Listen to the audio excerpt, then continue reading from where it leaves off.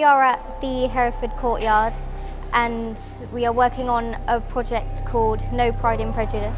The main themes are basically disabilities and how people cope with them and overcome them. It's exploring prejudice and people's views on it and whether there are a lot of prejudiced people in Hereford. I'm hoping to interview different people and see what their views on prejudice is and what they think it is. This is our first time of doing it and it's going to go on for 6 weeks. What it's going to become I'm not overly sure on, but I'm sure we'll get a lot out of it. At the moment I'm not sure what to expect, but I am looking forward to actually performing it.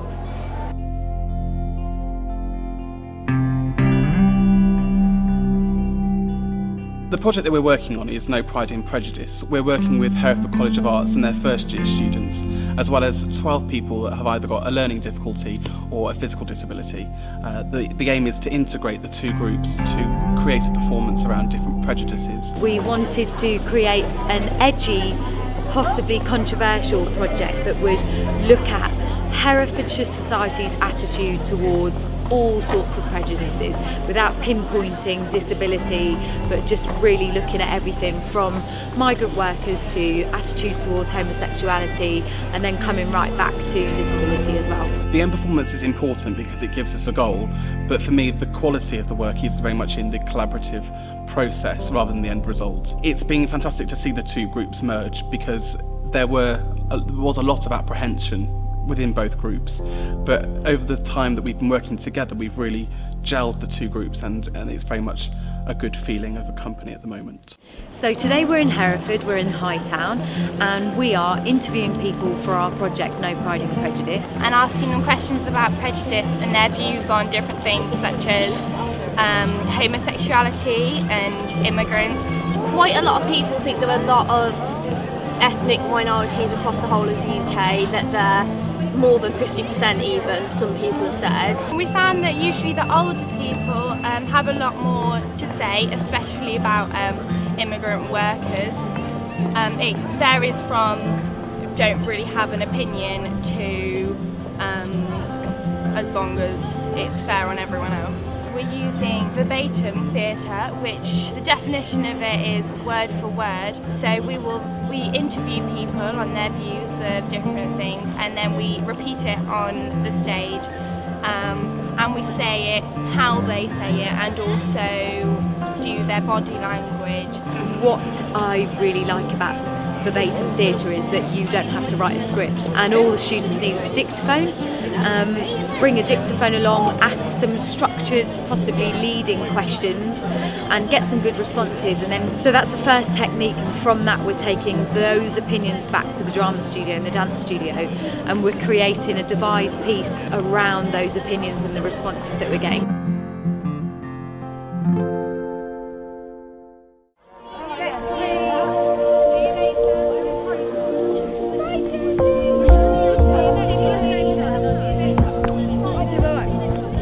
So we're week 4 of the No Pride in Prejudice project, so the students have been working with us for the last 5 weeks to devise tableaus around different themes, different prejudices. In week 2 of the project we went into Hereford city centre and asked people on the streets different questions and have used their responses as our stimulus, so it's been very much about refining those for the final performance, which is next week. Today we're going through our devised pieces which we're doing, which both groups, the college group and the other group are doing. We're working together to create a piece that's relevant with some quotes we've got from people in town, and we've been mainly focusing on ways in which we can symbolise different forms of discrimination through theatre. How do you feel about sex changes? No, pretty nasty. I don't think it should be done. We're doing our tableaus, we do now. And we're kind of improving on it and making the transitions better and improving the overall. The art college group have worked on their own devised pieces which they've done within their time at college, and we'll be performing both of these on on Friday, but we'll have an intensive week next week where we'll be putting this all together. We're doing like sketches, which some of them are like turned on their head, instead of kind of making it funny. So we're like, for instance, I did a sketch where they're like all old people. Have you heard about those homosexuals? You mean that? But because normally you stereotype old people as, oh yeah, we don't like all those homosexuals and stuff like that because of their generation, whereas we're like really liking it. Comedy seemed a natural way to work because it's a way of examining quite heavy issues in a light-hearted way, and I think the juxtaposition of the comedy with the quite serious subject matter gave the audience quite a lot of food for thought when it came to the issues that we wanted them to be thinking about. What's been the best thing today? Singing. You like the singing? I like singing. What are you most looking forward to about the show? Oh, so singing and dancing. Yeah. And cool moves.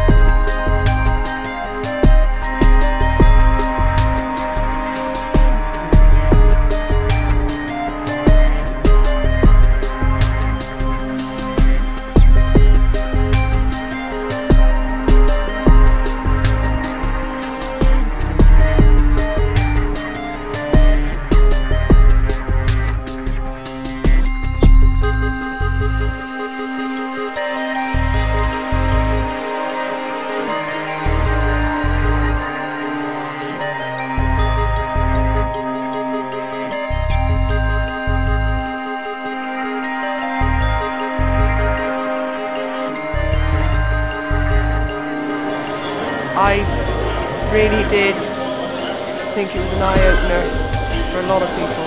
It was absolutely amazing.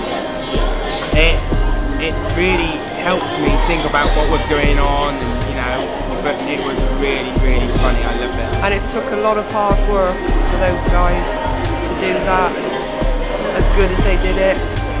Very moving, and I love the songs. I just love the whole thing.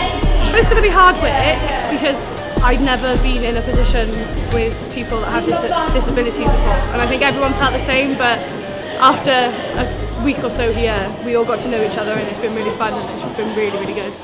One parent just summed it up for me right at the end and said that in the theatre we've treated their son as an individual. We haven't spoken to him as if he has a disability, and from my perspective I'm really pleased that the parents have picked up on that, because we created a company. We weren't doing a disability arts project, we were doing an arts project in which everyone was an equal member, and I'm really pleased that parents have picked up on that and that we have actually done what we set out to achieve.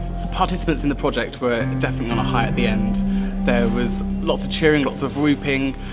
Trying to speak over the top of them was quite tricky, so I'm guessing they had a good time. They were certainly smiling, lots of laughter. There was definitely an air of sadness that it was over, but we forged such a strong relationship that I really hope that we'll be able to continue that into the future.